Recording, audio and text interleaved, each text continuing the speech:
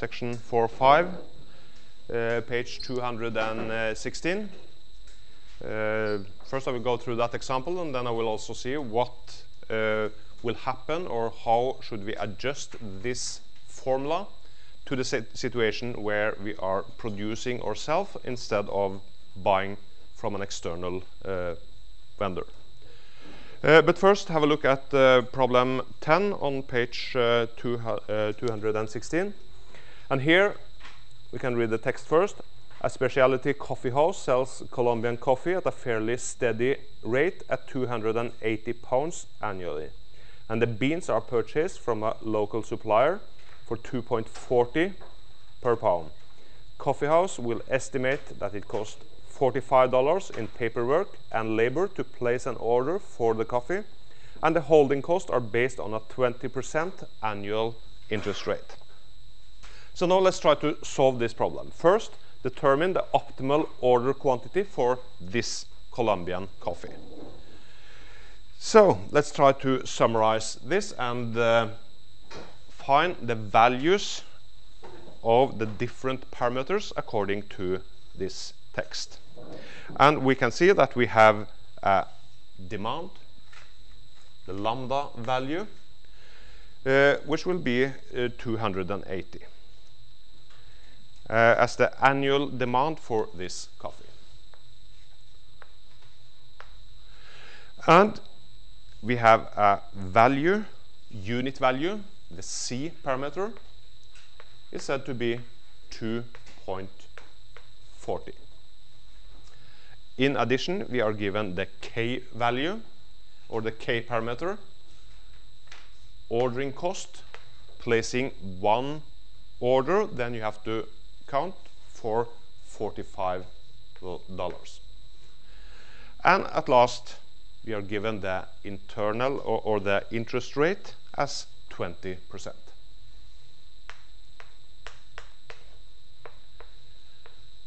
So, by reading the text, finding the values of the different parameters, we should now be able to solve this problem and find the optimal order size for this type of product, this Colombian coffee. And we can find the holding cost as the product of the unit value and the interest rate, CI, which is 2.40 multiplied by 20%, which is 0.48. And then it should be quite easy to calculate and answer problem A, find the optimal order size. The Q should be the square root of 2 multiplied by K and lambda divided by H. And we have all these values here, which will give us a total of 229. This is the optimal order size. Order 229 pounds of coffee every time you place an order, according to the values of the parameters shown here. So, in question B, what is the time between the placement of the orders? Well, we know that the cycle time will be the time between you are placing one order and until you are placing the next order. Denoted as the parameter capital T, it will be the value of Q, the order size, divided by the annual demand, which now will be 229 divided by 280, which is the fraction of 0.8179, which again can be multiplied by 12 to get this in the time unit of month, or multiplied by 52 to get it for the time unit of weeks, for example. But this value is a fraction of a year, and it will be approximately 9.81 months.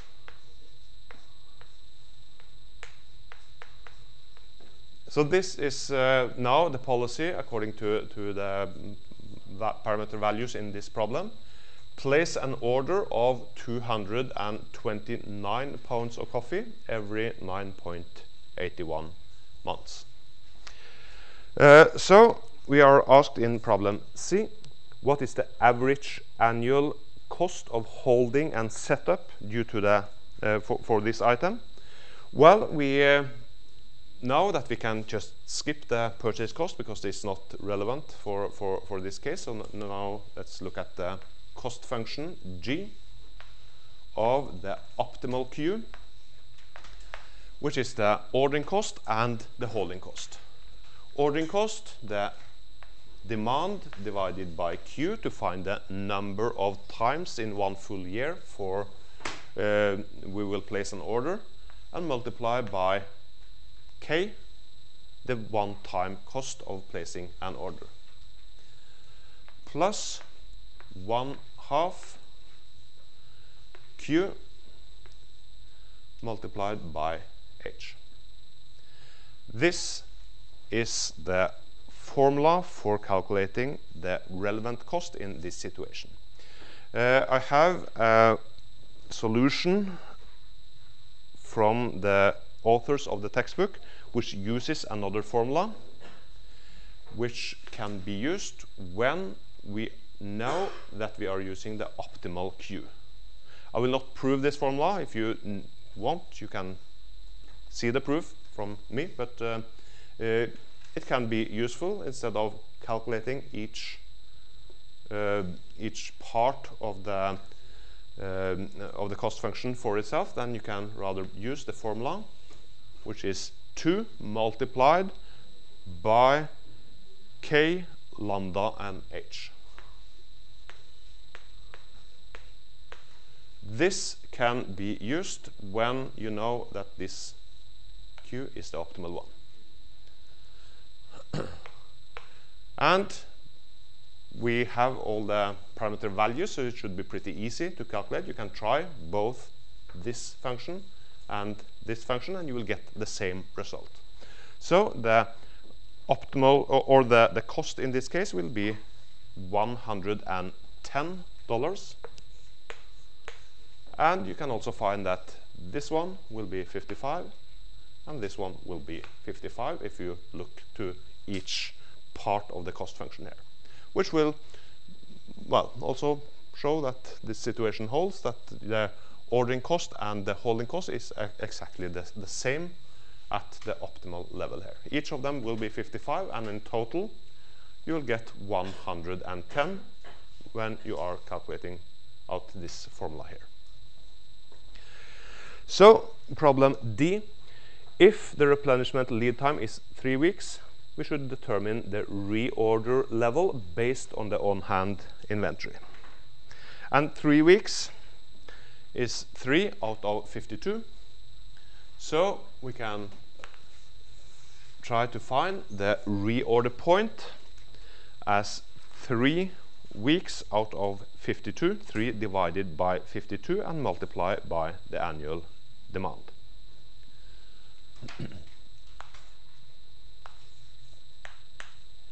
The lead time, which is 3 weeks out of 52, and multiplied by 280. And then we will get the total of 16.15. And in this case, actually, fractions might be reasonable. We are talking about pounds of coffee. And, well, the problem text doesn't state anyone about the units this product is sold in. Sometimes fractions will not give any meaning, so you have to round to the closest integer. But in this case, it might give some meaning to use fractions here. Otherwise, you should round upwards to make sure that the reorder point should be 17 instead of 16. Otherwise, you might have a stockout, a small stockout before you receive the new order. So here, this was a quite simple example showing, well, read through the text, find the value for all the parameters, and calculate the optimal order size, and then find the cost and the cycle time according to this optimal order size. So then let's have a look at what will happen when you have a finite production rate. You're producing yourself instead of buying from another vendor. Well, when we are producing ourselves, it will take time. We have so far looked at the situation where you are buying the items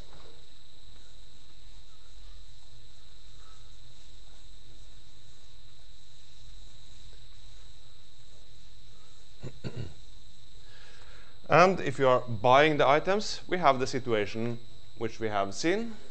You will receive the delivery at the same point. You will have a fixed demand and you will receive a new order like this.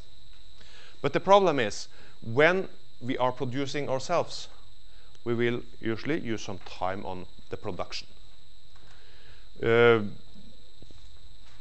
The production rate might be different for different products, of course, but sometimes, well, when you are producing, you also need to consider the time used for production.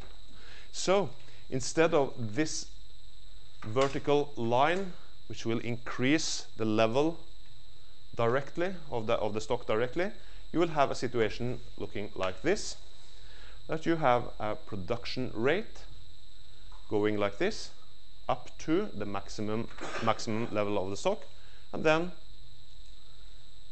you stop producing and you will have a demand rate continuing at the same level as in a similar purchasing problem. And then again you have to start production, reach the top level, and then you will have only demand here. So now we are talking about two different parts of the cycle. The cycle time will still be the time which goes between you start one production run and you start the next production run. And this is denoted as the T, but now in addition we can talk about this period from start until stop of production. This is called T, denoted as T1, and called the uptime. The time the inventory level will go upwards. And then when you reach this top, you will stop production and you will have only a demand until you need to start the production again. And then, of course, when you are producing, you will also have a demand. So the demand is at a fixed rate, given usually as an annual demand, but it can be well, it can be divided by 12 to get a monthly demand or a daily demand. It is as given here as a fixed rate, and the demand will also be going on in the uptime period, but the inventory level will increase since the production rate needs to be higher than the demand rate. Otherwise, this will not be feasible. So we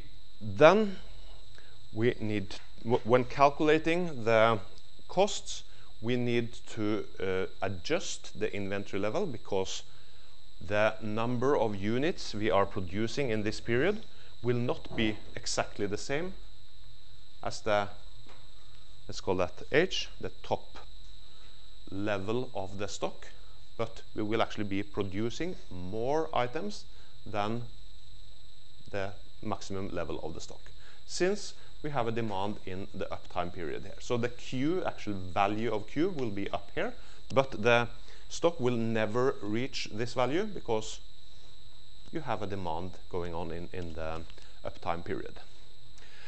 So then you can see the adjusted EOQ formula, also often called the EPQ, economic production quantity, but here they use the EOQ with finite production rate. And then the Q value, the number of items to produce, will, this K should be the capital K as used in other, or anyway, here they differ by the setup cost, which is the small k, and the ordering cost in the ordering problem. But anyway, this is now the setup cost, the cost of setting up a machine for producing this particular product. So to find the optimal size of the batch to produce, in this case, 2 multiplied by the setup cost, multiplied by the annual demand, and divided by still the holding cost, the H, but with a mark here, which denotes that you need to adjust for the production time or the production rate according to compared to the demand rate, which is shown here. That this value, this H value, will be the internal or the holding cost per unit, as we have found earlier, but it needs to be adjusted by 1 minus the demand rate divided by the production rate. So here, the H mark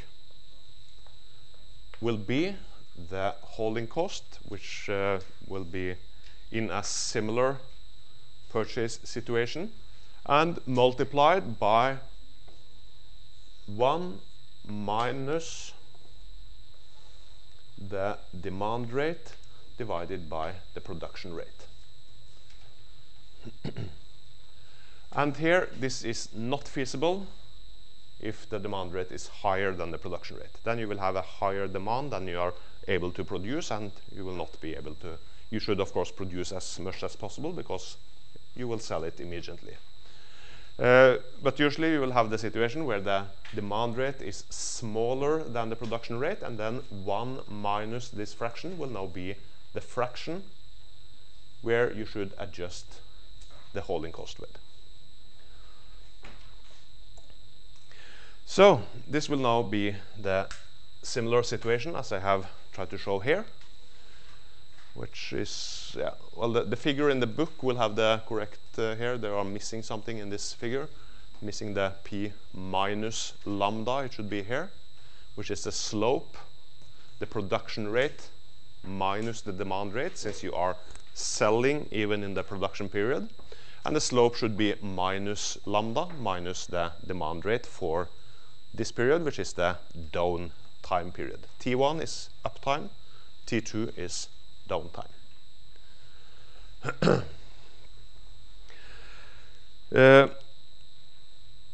And then the units consumed will be the demand rate multiplied by the time period, and then this should be equal to the units to produce. So Q will be equal to the demand rate multiplied by the time period given in a fraction of a year. And this is equal to how much you should produce here. This is how much you will use in the full cycle time here. So then we can also see that the slope when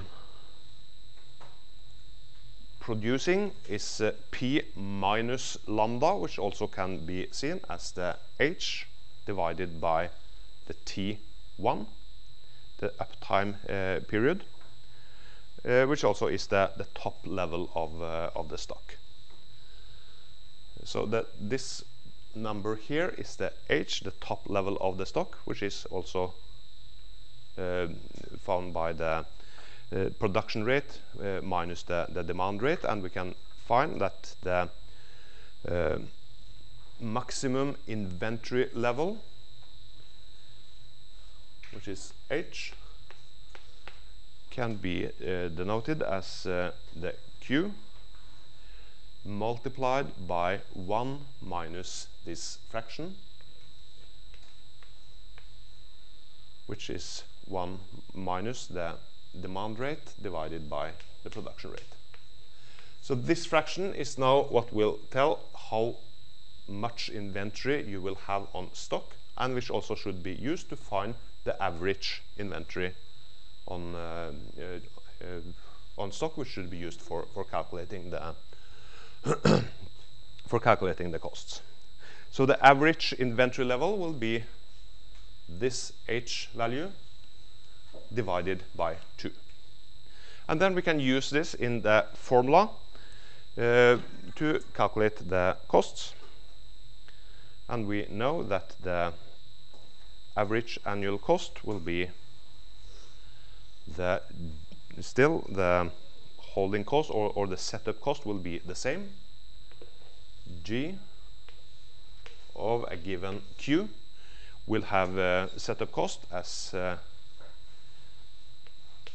K or lambda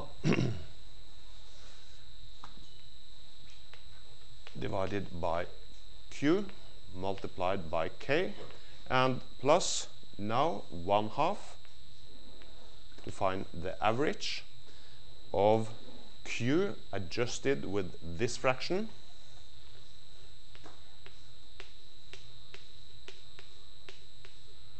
and multiplied by the holding cost. So this will now be the formula for calculating the cost in a production situation. You need to adjust the level of the stock, so it's not the maximum level will not longer be Q, but it will be Q multiplied by 1 minus the demand rate divided by the production rate. So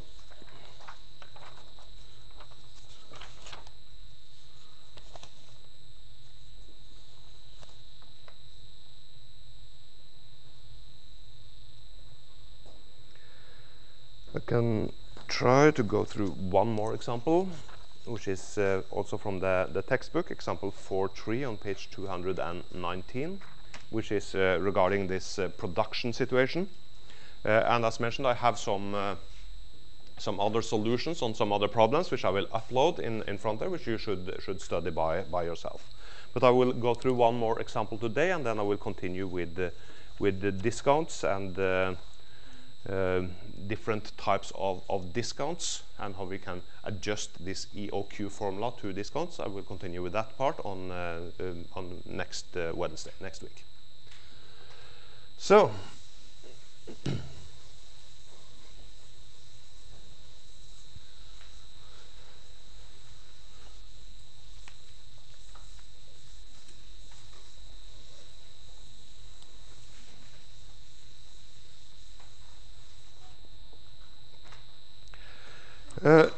so let's now look at example 4.3 on page 219, and this is production. This is a production company producing computer memory, and we can find that we have a demand of 2,500 per year in this problem.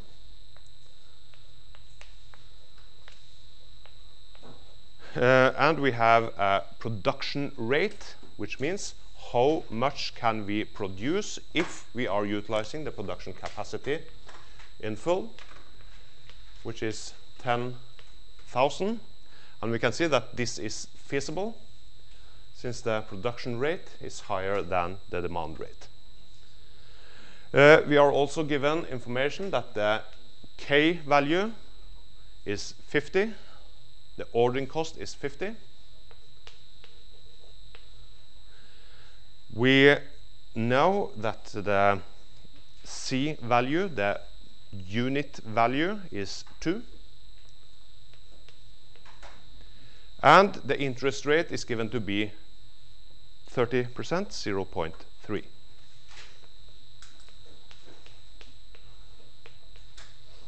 So now we have, well, we should have enough information here to try to solve this problem.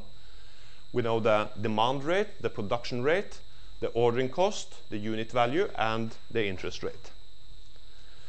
And then we can easily find the holding cost per unit for 1 full year, which is C multiplied by I, unit value multiplied by interest rate, CI, 2 multiplied by 0.3, which is, of course, 0.6.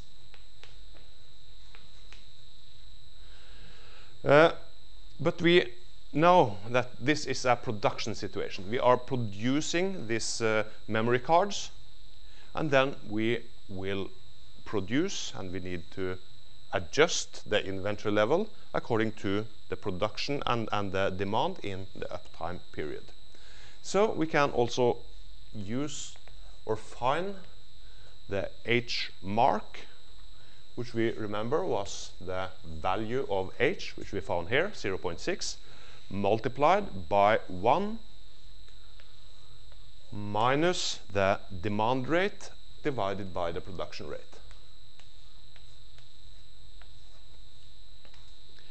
Which is 0.6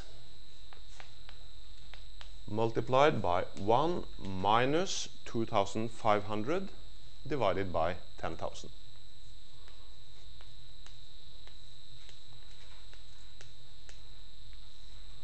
Like this.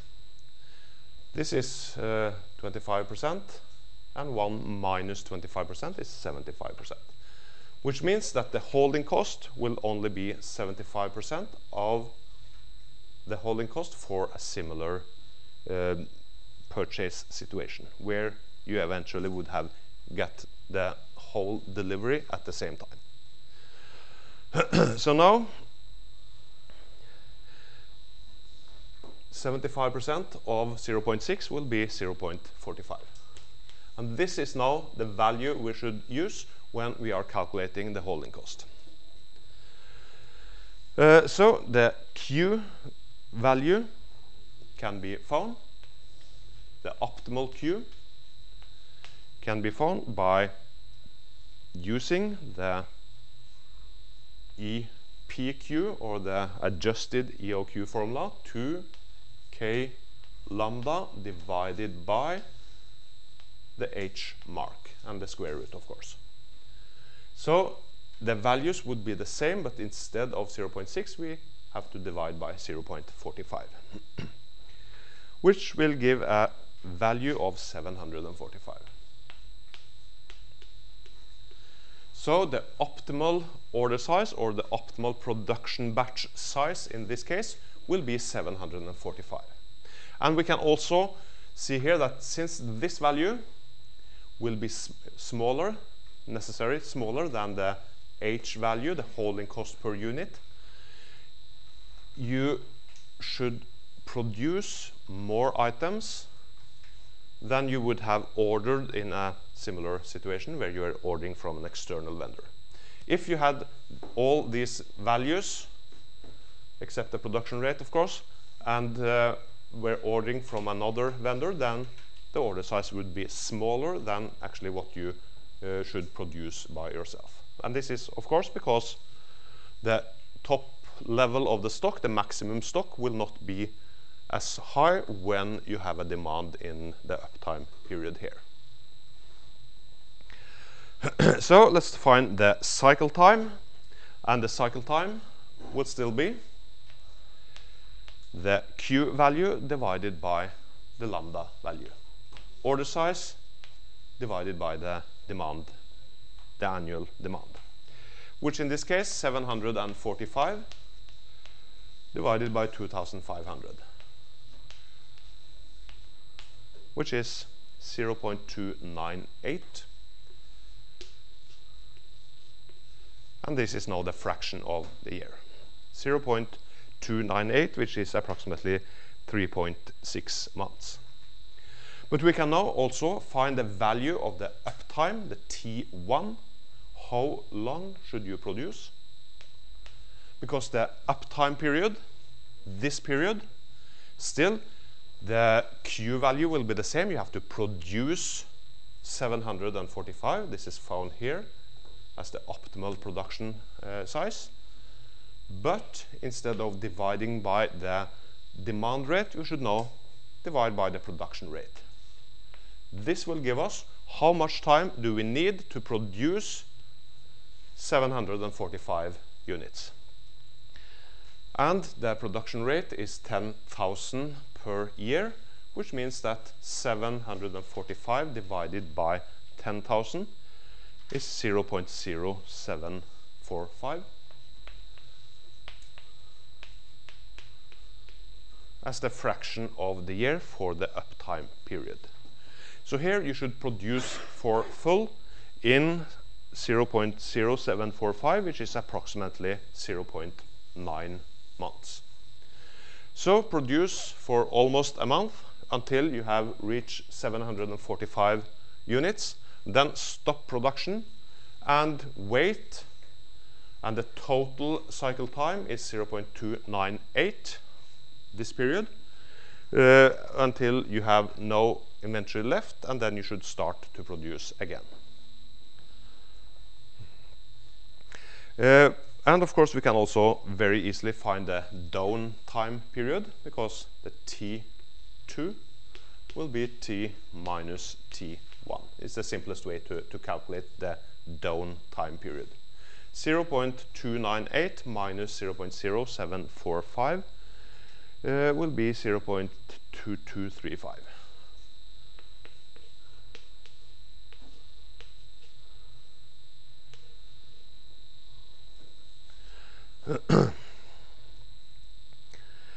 Which is approximately 2.7 months, the difference between the full cycle time and the uptime period. So we can also try to find the average annual cost, or the relevant cost, and still we don't care about the purchase cost or the production cost because they will be a constant. But the G function, the cost function, G of Q will be K multiplied lambda divided by Q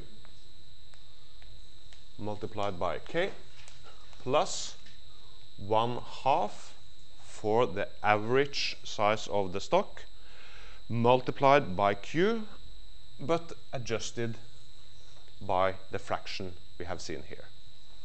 The fraction 1 minus lambda divided by P.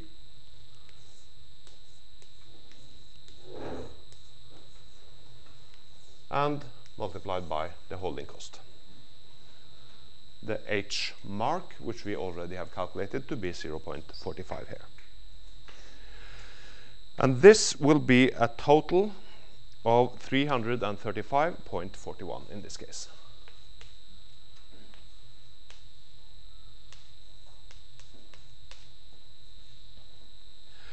And we can also compare the two cost elements if you want, and find that the ordering cost and the holding cost is exactly the same also in this situation. So the optimal production size in a production problem will follow the same rules as we have seen for the ordering situation, that the ordering cost and the holding cost will be at the same level.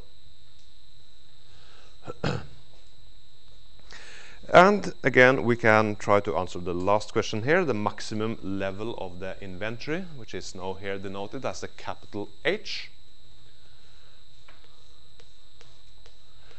which will of course depend on Q, but we need to adjust by the fraction we have found to be 1 minus the demand rate divided by the production rate. So Q multiplied by 1 minus lambda divided by P. And we know this is 25%. 1 minus 25 is 75%, and 75% of 745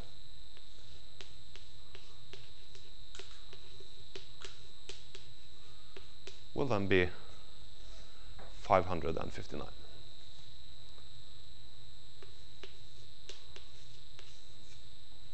So this is the adjustments we need to make on the EOQ formula when we are producing instead of buying from an external vendor. We need to adjust the holding cost since we do not reach the top level, or the maximum inventory level will never be the same as the order size or the production size, since we are using items even in the uptime or production period.